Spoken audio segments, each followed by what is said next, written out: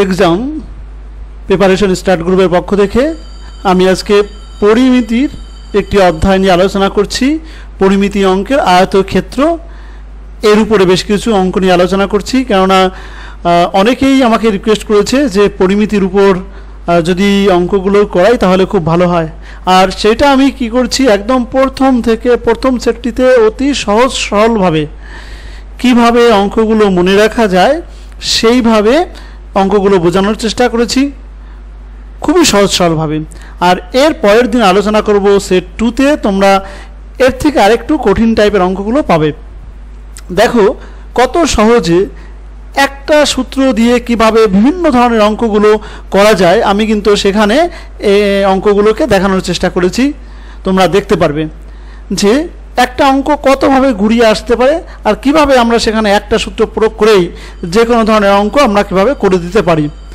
তোমরা পরপর দেখতে থাকবে এবং অঙ্কগুলো কিভাবে সেকেন্ডে অঙ্কগুলোর সমাধান করা সম্ভব সেটাও আমি এখানে দেখানোর চেষ্টা করেছি।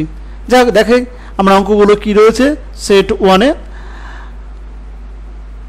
একটি আয়তক্ষেত্রের দৈর্ঘ্য 12 মিটার, প্রস্থ হলো 10 মিটার হলে ক্ষেত্রফল কত হবে। তাহলে এই অঙ্কগুলোর ক্ষেত্রে আমাদের বেশ কয়েকটা সূত্র মনে রাখা দরকার। আমরা আয়তক্ষেত্র জানি থেকে যে আয়তক্ষেত্র কীরূপ হয়। তোমরা যদি না জানো আমাকে লিখবে কমেন্ট বক্সে, আমি এই কারণের জন্য এখানে লিখিনি। সেট 2তে এটা অবশ্যই এখানে আয়তক্ষেত্রের এভাবে ছবি করে আমি বিভিন্নভাবে বোঝানোর চেষ্টা করব। আমি কিন্তু এখানে জাস্ট অতি সহজ সরলভাবে কীভাবে অঙ্কগুলো করা যায় সেটা দেখানোর চেষ্টা করেছি। দেখো এখানে কী ছিল, একটি আয়তক্ষেত্রের দৈর্ঘ্য 12 মিটার, প্রস্থ হলো 10 মিটার হলে ক্ষেত্রফল কত। তাহলে আমাকে মনে রাখতে হবে আয়তক্ষেত্রের ক্ষেত্রফলের সূত্র। তাহলে আয়তক্ষেত্রের ক্ষেত্রফলের সূত্র কি? ক্ষেত্রফলের সূত্র হচ্ছে দৈর্ঘ্য গুণ প্রস্থ। তাহলে দৈর্ঘ্য গুণ প্রস্থ এই সূত্রের সাহায্যে আমি এই ধরনের অনেক অঙ্ক করতে পারি। তাহলে এক্ষেত্রে আমি সূত্রটা পুট করে দেবো, দৈর্ঘ্য কত 12, প্রস্থ কত 10, আর পাশে হবে বর্গ একক। আমি এখানে সেটা লিখিনি।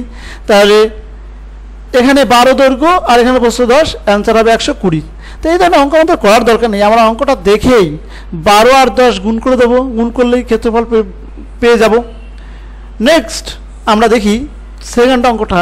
একটি আয়তক্ষেত্রের ক্ষেত্রফল 120 বর্গমিটার এবং দৈর্ঘ্য 12 মিটার হলে মাটির প্রস্থ কত। তাহলে দেখো এক্ষেত্রে কি দেওয়া রয়েছে, ক্ষেত্রফল দেওয়া রয়েছে আর দৈর্ঘ্য দেওয়া রয়েছে। তাহলে মাটির আমাদের প্রস্থটা বের করতে হবে। কিভাবে বের করব? ওই যে সূত্রটি আমরা উপরে লিখেছিলাম ওই সূত্রটি আবার আমি এখানে দেখে দেখে লিখব যে ক্ষেত্রফল সমান সমান হচ্ছে দৈর্ঘ্য গুণ প্রস্থ। এবার আমাদের যেটা দেওয়া রয়েছে, কি দেওয়া আছে, ক্ষেত্রফল দেওয়া রয়েছে, আমরা ক্ষেত্রফলের নিচে ক্ষেত্রফলটা লিখব কত 120। আর কি রয়েছে, আমাদের রয়েছে দৈর্ঘ্যের মান, দৈর্ঘ্যের নিচে দৈর্ঘ্য লিখব এবং সমান সমানের দুদিকে আমরা কাটাকাটি করতে পারি। তাই 120কে 12 দিয়ে ভাগ করলাম বা কেটে দিলাম, হলো কত 10। তাহলে প্রস্থ হয়ে গেল এখান থেকে 10। এখান থেকে আরেকটি অঙ্ক আসতে পারে ঘুরিয়ে, সেটা আমি দেখিয়েছি পরের অঙ্কতে, যে একটি আয়তক্ষেত্রের বা আয়তকার মাঠের ক্ষেত্রফল 120 বর্গমিটার আর মাঠটির প্রস্থ কত 10 মিটার হলে মাঠটির, এখানে একটু ভুল আছে, মাঠটির এইটা হবে মাঠটির, এটা হবে দৈর্ঘ্য কত, মাঠটির দৈর্ঘ্য কত সেটা আমাকে এখানে বের করতে হবে।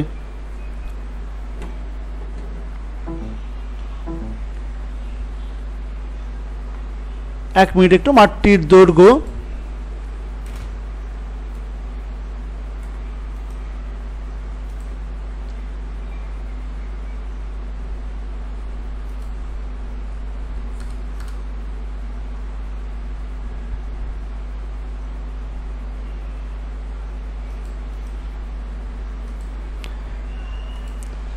মাঠটির দৈর্ঘ্য কত এটা আমাদের এখানে বের করতে হবে। তাহলে আমরা কিভাবে করব সেটা একটু তোমাদেরকে বলে দেই। যে সেই সূত্রটি আমরা আবার লিখলাম, ক্ষেত্রফল কি আছে দৈর্ঘ্য গুণ প্রস্থ। এবার আমরা ক্ষেত্রফলের নিচে ক্ষেত্রফল লিখলাম, দৈর্ঘ্যের জায়গায় দৈর্ঘ্য লিখেছি আর প্রস্থ যেটা রয়েছে সেই মানটা লিখে দিলাম। এবার আমরা আগের মতন ঠিক কেটে দিলাম, 0 0 কাটলাম, তাহলে দৈর্ঘ্য কত আসলো 12। তাহলে আমরা এখান থেকে দেখলাম যে কিভাবে একটি সূত্র দিয়ে বিভিন্ন ধরনের অঙ্ক করা যায়। পরের অঙ্কটিও আমরা একটু আলাদা হলেও এইভাবেই আমরা করতে পারবো। কি আছে পরের অঙ্কটা আমরা একটু দেখে নিই। একটি আয়তাকার রুমের দৈর্ঘ্য হলো প্রস্থের 3 গুণ। প্রস্থ 5 মিটার 5 ডেসিমিটার হলে মেঝের ক্ষেত্রফল কত? নিশ্চয়ই একটি আয়তাকার রুমের মেঝেটাও আয়তাকার হয়, তাহলে আমরা ক্ষেত্রফলের একই সূত্র লিখবো। আমাদের যেহেতু ক্ষেত্রফল বের করতে বলেছে, তাই আমরা লিখবো ক্ষেত্রফল সমান সমান হবে দৈর্ঘ্য গুণ প্রস্থ। এবার এখানে একটা দেখো যে প্রস্থর মানটা দেওয়া আছে কত, সেটা প্রস্থটা দেওয়া আছে 5.5, আর দৈর্ঘ্য কি বলা আছে এর 3 গুণ। তাহলে আমাকে কি করতে হবে? 5.5 এর সঙ্গে 3 গুণ করতে হবে। তাই আমি দৈর্ঘ্যের নিচে 3 গুণ 5.5 লিখলাম। এবার আমরা যদি এই কটা গুণ করি তাহলে দেখা যাবে 90.75 বর্গ মিটার, অর্থাৎ so A is right answer. Next পরের অঙ্কটা দেখো। একটি আয়তাকার মাঠের দৈর্ঘ্য 8 মিটার এবং প্রস্থ 6 মিটার হলে মাঠটির পরিসীমা কত? মাঠটির পরিসীমা আমাকে অবশ্যই পরিসীমার সূত্রটা মাথায় রাখতে হবে। পরিসীমার সূত্র কি? পরিসীমার সূত্র আমি এখানে লিখে দিচ্ছি, দেখো পরিসীমা সমান সমান 2 ইন্টু দৈর্ঘ্য যোগ প্রস্থ, আর এখানে একক। এবার আমরা এই যে সূত্রের যে মানগুলো রয়েছে আমরা এখানে পুট করে দেবো। দৈর্ঘ্য কত দেওয়া আছে 8, আমি দৈর্ঘ্য লিখলাম 8। প্রস্থ কত দেওয়া আছে 6, লিখলাম 6। এবার 8 আর 6 14, 14 সাথে 2 গুণ করলাম, কত হলো 28। তাহলে এক্ষেত্রে সঠিক আনসারটি হবে এই 28 সেমি। নেক্সট, একটি আয়তক্ষেত্রের দৈর্ঘ্য প্রস্থ উভয় 10% বৃদ্ধি পেলে ক্ষেত্রফল শতকরা কত বৃদ্ধি পাবে? আয়তক্ষেত্রের দৈর্ঘ্য প্রস্থ উভয় 10% বৃদ্ধি পেলে ক্ষেত্রফল কত বৃদ্ধি পাবে?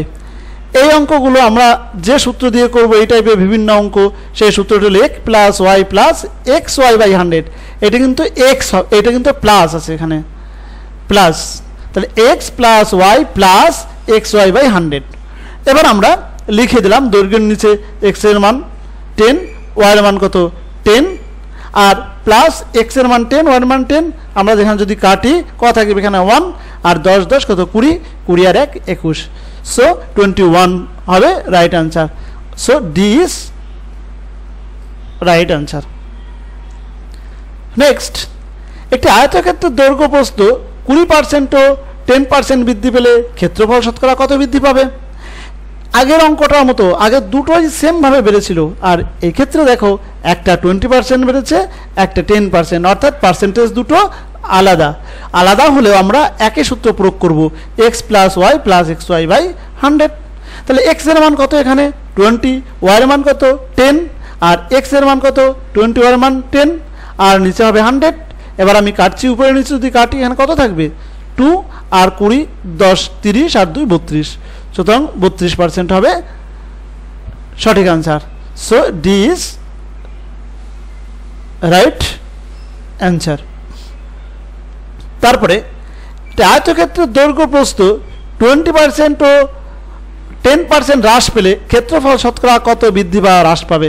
এই অঙ্কটি দেখো এসেছিল আরআরবি কলকাতা 2011 সালে, এই অঙ্কটি এসেছিল পরীক্ষায়। তো আমাদের সে সূত্র একই, x plus Y plus x Y by 100। এখানে একটা কথা বলি, যদি আমরা দেখি যে একটি আয়তক্ষেত্রের দৈর্ঘ্য এবং প্রস্থ এর দুটোই পার্সেন্টেজ দেওয়া থাকে, তাহলেই কিন্তু আমরা এই সূত্রটাকে প্রয়োগ করব। একটা দৈর্ঘ্য বাড়বে, একটা প্রস্থ বাড়বে, অর্থাৎ দুটো পার্সেন্টেজ থাকলেই সেক্ষেত্রে আমরা এই সূত্র প্রয়োগ করে আমরা অ্যান্সারটি বের করব। তাহলে প্রথমটা কত হ্রাস পেয়েছে বলে -20, এখানে প্লাস লিখলাম। ওয়াইটা কি করেছে 10% হ্রাস পেয়েছে -10, আর এখানে কত হবে -20 ইন্টু -10, কাটাকাটি করলাম, এখানে কি থাকলো, আচ্ছা 2 এর সাথে 1 গুণ করলে 2 হলো, আর -1 প্লাস হয়ে গেল, আর এখানে কত হলো 20 আর 10 30%, তাহলে -30 প্লাস 2 সমান সমান 28%। সো অ্যান্সার হবে কোনোটিই নয়। এবার অঙ্ক নাম্বার 9, কি আছে 9 নম্বর অঙ্কটা? আয়তক্ষেত্রের দৈর্ঘ্য 10% বৃদ্ধি ও প্রস্থ 10% হ্রাস পেলে ক্ষেত্রফল শতকরা কত বৃদ্ধি পাবে? আমরা একই সূত্র x plus Y plus x Y by 100, প্রথমটা 10% বৃদ্ধি তাই +10, পরেরটা 20% হ্রাস তাই -20, আর এখানে +10 -20 কাটলাম, এখানে কত থাকলো -2, আর এখানে কত থাকছে +10 -20, এবার এই দুটো যোগ করলাম একই রকম চিহ্ন বলে, -20 আর -2, -22 আর এখানে হচ্ছে 10 বিয়োগ করলে হচ্ছে -12, তাই কি হবে 12% হ্রাস। পরের প্রশ্ন অঙ্ক নম্বর 10 নম্বর অঙ্কটি দেখে নিই। একটি আয়তক্ষেত্রের দৈর্ঘ্য বস্তু উভয়ই 10% হারে হ্রাস পেলে ক্ষেত্রফল শতকরা কত হ্রাস পাবে? এবার কিন্তু দুটোই হ্রাস পেয়েছে 10% করে। সূত্র লিখছি x + y + xy/100। তাহলে x প্রথমটা 10% হ্রাস -10 প্লাস পরেরটা 10% হ্রাস -10, আর এখানে হবে x প্লাস -10 ইন্টু -10। আমি যদি কাটাকাটি করি এখানে কি থাকবে +1, আর এখানে কত হবে -20। তাহলে -20 থেকে যদি 1কে মাইনাস করি তাহলে হবে -19। So A is right answer. এবার কিছু অঙ্ক দিয়েছি যেগুলো তুমি দেখে অ্যান্সার বলে দিতে পারবে, এখানে কিছু নেই। আর এটা কেন অ্যান্সার হবে সেটা আমি আলোচনা করব সেট 2তে। এর একটা অঙ্ক ওখানে তুলে দিয়ে করে দেখিয়ে দেবো। এখানে শুধু তোমরা জেনে রাখো যে কিভাবে অঙ্কটি আসলে তার অ্যান্সার দেখে আমরা বলে দিতে পারি। অঙ্কটা একটু দেখতে থাকো। একটি আয়তক্ষেত্রের দৈর্ঘ্য স্থির রেখে প্রস্থ 10% বৃদ্ধি করলে পরিসীমা কত বৃদ্ধি পাবে? এখানে কত পার্সেন্ট রয়েছে 10%, তাহলে পরিসীমা শতকরা বৃদ্ধি পাবে কত percent 10%। So A is right answer. পরেরটি রয়েছে একটি আয়তক্ষেত্রের প্রস্থ স্থির রেখে দৈর্ঘ্য 20% হ্রাস করলে পরিসীমা শতকরা কত হ্রাস পাবে? একই রকমভাবে আগেরটা 10% বৃদ্ধি করলে পরিসীমা কত বৃদ্ধি পেত 10, আর এখানে 20% হ্রাস করলে পরিসীমা শতকরা কত হ্রাস পাবে? ঠিক একই রকমভাবে অ্যান্সার হবে 20% হ্রাস পাবে। অঙ্কের ভাষাটা দেখো, অঙ্কের ভাষাটা দেখে আয়তক্ষেত্রের দৈর্ঘ্য স্থির রেখে, এখানে প্রস্থ স্থির রেখে যে কোনো একটা স্থির থাকবে। এরকম যদি থেকে পরিসীমাটা চাওয়া হয় তাহলে কিন্তু যে পার্সেন্টেজ থাকবে সেটি তোমাদের অ্যান্সার করে দিতে হবে। তারপর আয়তক্ষেত্রের দৈর্ঘ্য 10% বৃদ্ধি করে পরিসীমা স্থির রাখতে হলে প্রস্থ শতকরা কত হ্রাস করতে হবে? এখানে কত পার্সেন্ট ছিল 10% বৃদ্ধি করে পরিসীমা স্থির রাখতে হবে, তাহলে প্রস্থ কমাতে হবে কত ওই 10%। So B is right answer. আজকের লাস্ট অঙ্ক আলোচনা করছি। আয়তক্ষেত্রের প্রস্থ 20% হ্রাস করে পরিসীমা স্থির রাখতে হলে দৈর্ঘ্য শতকরা কত বৃদ্ধি করতে হবে? নিশ্চয়ই তোমরা অঙ্কটা দেখেই বুঝতে পারছো। এখানে কত পার্সেন্ট রয়েছে 20% হ্রাস করে, তাহলে পরিসীমা স্থিরের দৈর্ঘ্য বাড়াতে হবে কত দৈর্ঘ্য, তাহলে একই রকমভাবে কী করতে হবে 20%ই বৃদ্ধি করতে হবে। আমরা জানলাম আজকের বেশ কয়েকটি গুরুত্বপূর্ণ অঙ্ক। যারা অঙ্কে একদম দুর্বল তারা এই অঙ্কগুলো এখান থেকে দেখো, আর যারা অঙ্ক পারো তারা এই অঙ্কগুলো নিজে করার চেষ্টা করো। এবং সেট 2তে আমি এর থেকে আরও স্ট্যান্ডার্ড অঙ্ক তোমাদের আলোচনা করব, যেগুলো এর থেকে তুলনামূলক মানের একটু কঠিন অঙ্ক, সেটা আমি সেট 2তে আলোচনা করব। আর সেটা আলোচনা করব আমি নেক্সট ক্লাসে, অর্থাৎ এই আয়তক্ষেত্রের সেট 2তে। ওকে, আজকে এর অঙ্কের ক্লাসটি এখানেই শেষ করলাম। তোমরা ভালো লাগলে অবশ্যই লাইক করবে, এবং যারা চ্যানেল নতুন তারা অবশ্যই চ্যানেলটিকে সাবস্ক্রাইব করবে। Thank you.